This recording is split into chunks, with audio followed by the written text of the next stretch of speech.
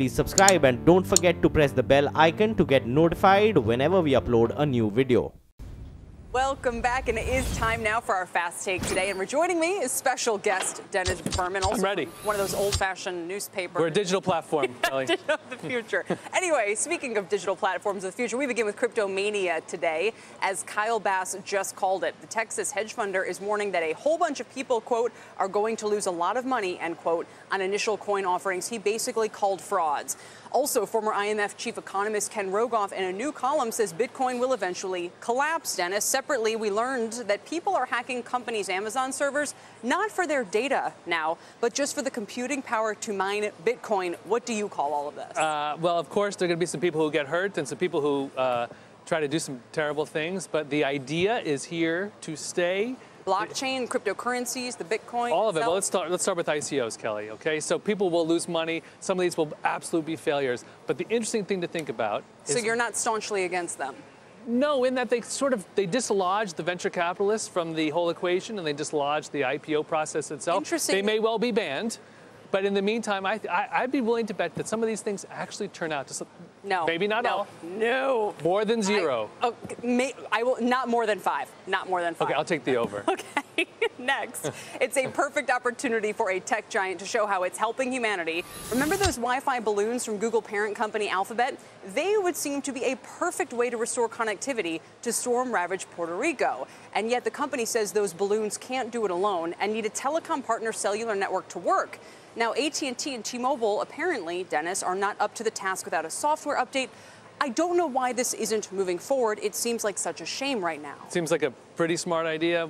We all have our issues with Google right now, but if this can work, this should be a standard procedure for basically the whole emergency apparatus in this country. Yes, and it's already worked in Peru. Right. So when a storm comes and you can get those balloons up, like that to me seems like progress of humanity. And if any of those named telecom companies or another one can step up to the plate right now and turn on whatever needs to be turned on for this to work, it would make a huge difference and set a standard. Absolutely. But soon we'll all have those updates on our phones, so when the time comes, perhaps it'll be able to connect work directly. Yes. We'll see. Makes all sense. right. Finally, a chicken tender button and a Prime through, like a drive-through for Prime members. Those are just a couple of the joking, not joking ideas from Carl's Jr. and a new marketing campaign aimed at Amazon. Now, I actually think there's some merit to these, Dennis, but will these cheeky ideas actually help sales at Carl's Jr.?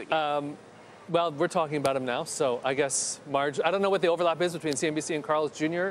Fairly good. Okay, but I'd say generally not. Right, I would say that as well. It's what I love about it is as a marketing campaign, it's brilliant. Is actually throwing ideas out there that maybe Amazon, because we know they like to do quirky things too, would take them up on. Brilliant.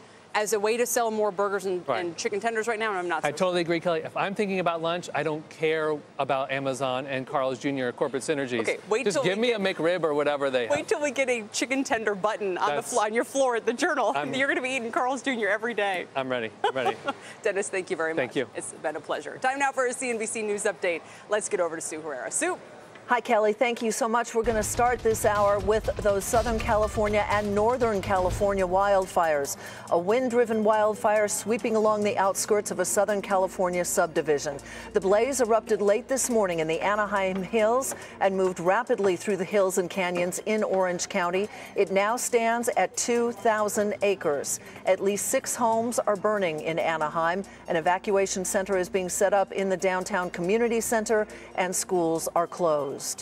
Meantime, residents in Northern California are beginning to see firsthand the devastation left behind by multiple wildfires there. Officials estimating more than 1,500 structures have been destroyed in at least 8 communities. We are just learning at least 1 person has died. 2 others suffered serious injuries. Some 20,000 people have been evacuated. The parents of Aurora, Colorado theater shooter James Holmes sharing what they've learned about mental health at a symposium in Pennsylvania which focused on the warning signs of mental illness. The question I get the most from people who want to talk to me is, how do I know if it's just not being a teenager? And the one sentence answer that I could give you is, it doesn't go away. That is the news update. Kelly, back downtown to you. That is so tough. Thank you, Sue. You got it. Sue Herrera back at headquarters. All right, back to business. Demand for private jets has been slowing and prices have fallen for 3 straight years due to oversupply. Up next, the CEO of Brazilian aircraft maker Embraer Aviation joins us with his take on the business jet industry right after this.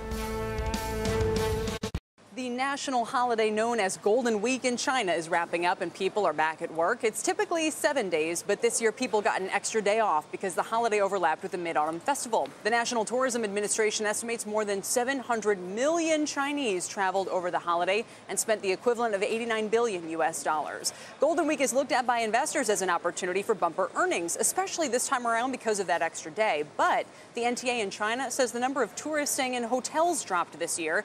New home sales in China also dropped, and revenue from Macau was just slightly higher versus last year. Some of the Macau stocks are lower today as a result. Galaxy and Sands China down 2.5% to 3.5%. Now to business travel. A new forecast just out from Honeywell says it will be at least next year before we see an uptick in business jet deliveries. The forecast was released ahead of the Business Aviation Convention about to start in Las Vegas, and that's where we find our own Phil LeBeau. And in a First on CNBC interview, Michael Amalfitano, who is president and CEO of Embraer Executive Jets. Wow, look at that chessboard, Phil. Kelly, not very often you get to be in a $55 million plane, but I'm here with Michael Amalfitano, Embraer Aviation CEO. Tell me about this jet. The lineage is beautiful. The lineage is our ultra-large aircraft, $55 million. It's considered the home away from home. It allows for our customers to have a bespoke interior experience just like they would at their house. 5 cabin zones, does all the missions that an executive or a high net worth individual or a corporate flight department would ask for and more. And it does it in style. It sure does. Kelly brought up a point in the beginning. Honeywell's out with its forecast for aviation or business jet deliveries this year. A bit of a plateau, if you will. And everybody's saying, look, we're almost 10 years since the recession. When do we see business jet, corporate jet sales really kick into high gear? Well, what you have to realize, we're already seeing signs for the strengthening marketplace. Our forecast calls for 7,500 units over the next 10 years, worth $215 billion. When you look back at the last 15 years have shown 755 business jets delivered. When you look at the forecast that we've put out, we're optimistic and starting to see signs. What are those signs? Well, it starts with pre-owned deliveries. The deliveries are up 5 times that of new aircraft. When you see pre-owned activities up, that strengthens the price points. When you start strengthening the price points, the residual values for the shareholders, for the buyers, it starts to improve as well. That's very good signs for us. So when you see pre-owned inventories declining and price points starting to stabilize, that's a bright future for us. Mr. Amalfitano, it's Kelly back here in New York. I'm just wondering because GE just made a big deal. GE just made a big deal of getting rid of its corporate jet fleet because it said it couldn't, it wasn't the kind of perk that the company needed right now. Isn't that sort of a high-profile example of why demand is still weak? No, what's interesting about the circumstances around the marketplace right now is you have to make decisions that are right for each organization. And you have to buy an asset that allows for you to deliver for your shareholders. So our aircraft have the highest benefit of utilization in the marketplace at a low operating cost. So we're solutions for flight departments. Lower net present values, lower operating costs, higher dispatch reliabilities allows flight departments to be able to operate efficiently. Michael, let me ask you about air taxis. Earlier this year, Embraer said it would partner with Uber in terms of developing air taxis in the future. And a lot of people are talking about how quickly will we see this in cities like Dallas or Dubai or New York or any of these cities. Give us an accurate portrayal of terms of how far out in the future until we actually see these air taxis. Well, it's a great question, and we're so excited to be a part of it. We've brought the Embraer Innovation Center to Melbourne, Florida. That's the essence of where we're going to start doing the innovation for technologies such as this. Innovation is where it's at when it comes to Embraer. That's how we believe you can start to develop the ecosystem that's necessary to look at those kinds of new models. But we're excited about the new Phenom 300E that we're delivering here, and the reason why it speaks to the social demographics that are necessary for those ecosystems like Uber Elevate. Smaller so we groups have an traveling. aircraft that serves the profile of that demographic very nicely. Right price point, economical, high utilization because you're going to need something that flies lots of hours. So the Phenom 300E, best-selling jet with the 300. We now introduced its enhanced version here at the show. We're excited. Hope you can come by static display and take a look at it. But that's what's going to motivate the benefits, is to try to develop the ecosystem with the right asset. And we're hoping that that has opportunities for us in the future. Michael Amalfitano, the CEO of Embraer Aviation. On the lineage, I would get on the Phenom, but I think we'd be a little tighter quarters, if you would, than where we are now. Well, it's interesting. Like I said, there's lots more space here, but even our Phenom 300, we've added 3 more inches in aisle space, another inch in headroom. Very exciting, spacious, to the light jet, first of its class, best in kind. Thank you, Michael. Fantastic, Kelly, Phil. Back to you. Take care. Have a great day. Thank you both. You too. Phil fits comfortably in there. With 6'7", I think we decided you were, Phil. Anyway, thank you both very much. Michael Amalfitano and our own Phil LeBeau. Pharma companies are thinking about raising drug prices, but they may be thinking twice after a new bill signed in California today. We will have those details next. We're also just hours away from the Procter & Gamble shareholder meeting. $60 million has already been spent in the battle over a boardroom seat for activist Nelson Peltz. What the outcome could mean.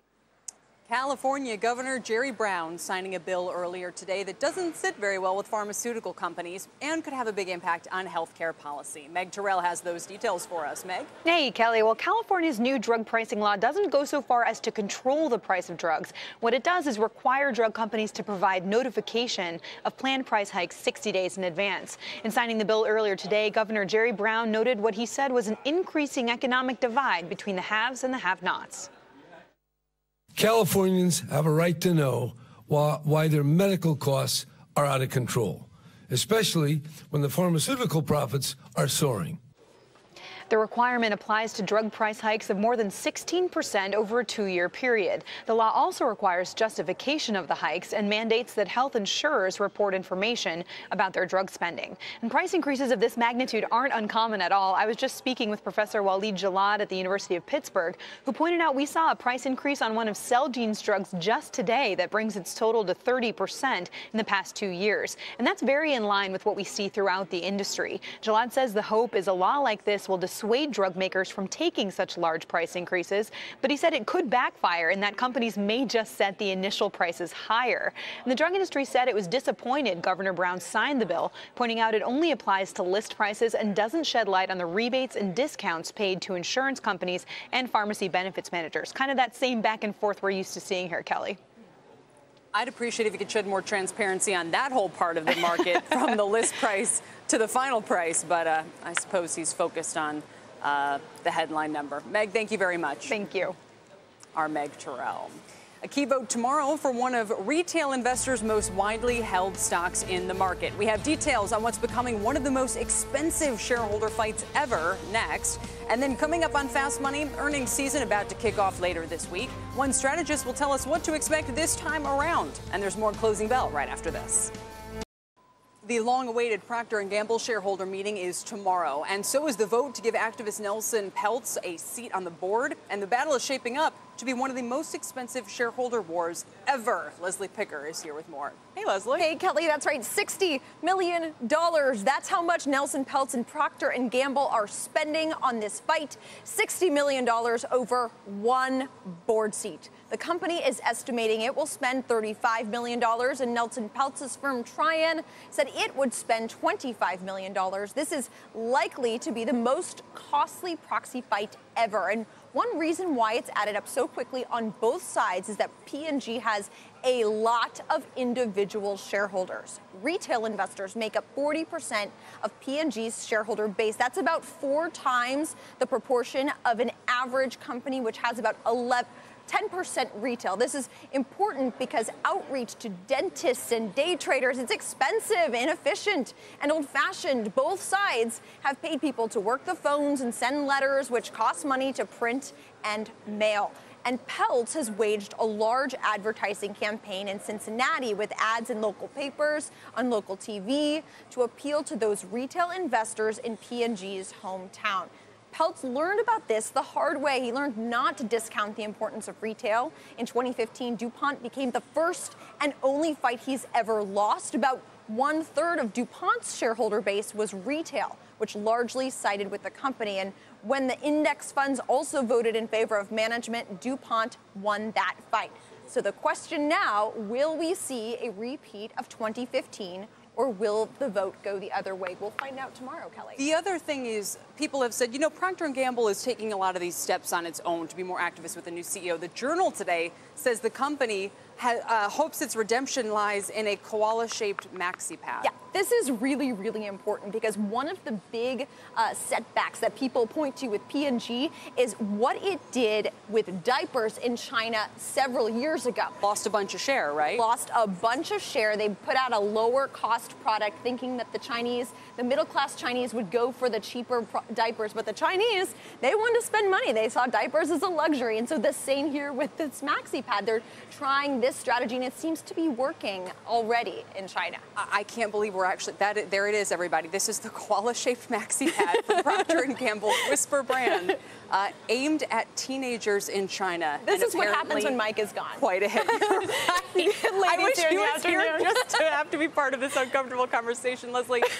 Regardless of which way it goes tomorrow, we'll see what direction the company takes. Thank you so much. Thank you. Leslie Picker. Coming up, a new segment we are calling The Closing Word. Today's closing word is irrational, and I'll explain why after the break.